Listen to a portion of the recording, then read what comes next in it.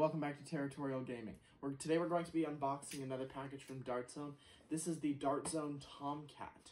It is a pretty cool blaster, 50 round capacity super drum. I'm really excited to show this one to you. So let's get right into it with the unboxing. Alright, so this is the blaster and all of its contents. It of course has some basic instructions and such, which, let's be honest, I haven't read in years. So, it's going to include the blaster, stock, drum, muzzle, darts, eyewear, and sights. So let's cut into everything being out of the box. Now that we have it out of the package and all ready to go, this is the Dart Zone Max Tomcat on a 170 FPS, 50 round capacity super drum blaster, and we're going to be loading it up with this special little drum, which you have to load up in a weird way, which we're going to show you right now. So, loading in these darts. The way that you load in these darts on the inside is one at a time, just like that. We're going to do a quick time lapse of us loading in all of those. So that is the first 25 in our drum. Another cool thing, this front part does rotate freely from the rest of the drum. I just felt like that was worth pointing out. Now we're going to cut to us having the rest of the darts in after I show you this.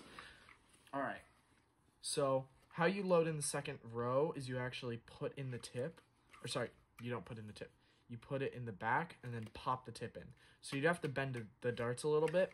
So I wouldn't recommend running any sort of thing expensive like a bamboo through here, but it is great with the darts it came with because they're just cheapy. So this is the actual drum, and we're going to be loading it in together as a learning experience. It's not like the Villainator drum, which pops out, and I actually really liked the Villainator's drum. If you're curious, there's going to be a twin video to this where we are comparing the two blasters. And alright, so I actually do have to pry it back in order to put in the drum. Alright, so you just nestle it in and then pop it, and oh wow. Alright, we're going to be covering this blaster from the muzzle all the way to the stock, starting out with this removable muzzle up front, which is going to be compatible with your Nexuses and stuff like that. Then you have these sights, and if I just remove the stock so you can get a good look through them, it has this cool sort of teeth design that I really like. They are pretty big for sights as well, which I personally like as well. I've lost my Nexus sights in a bin one too many times.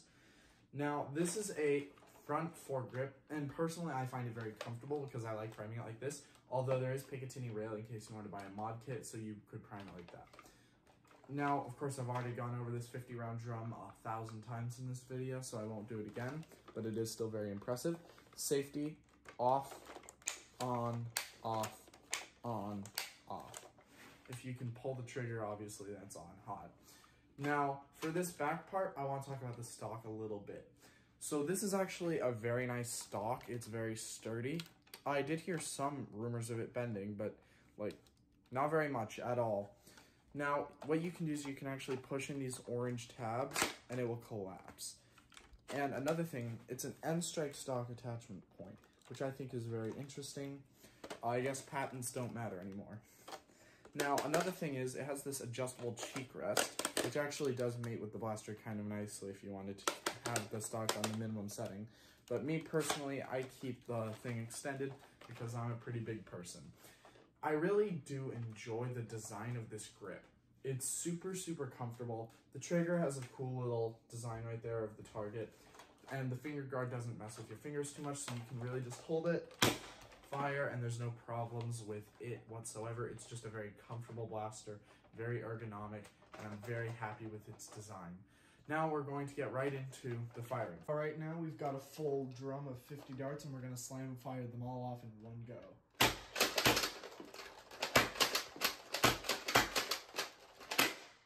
Okay.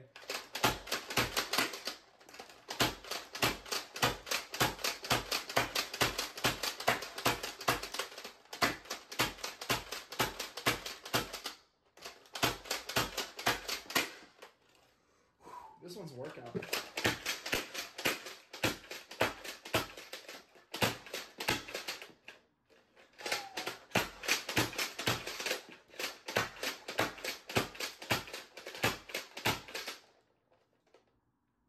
All right, let's see, is there any left?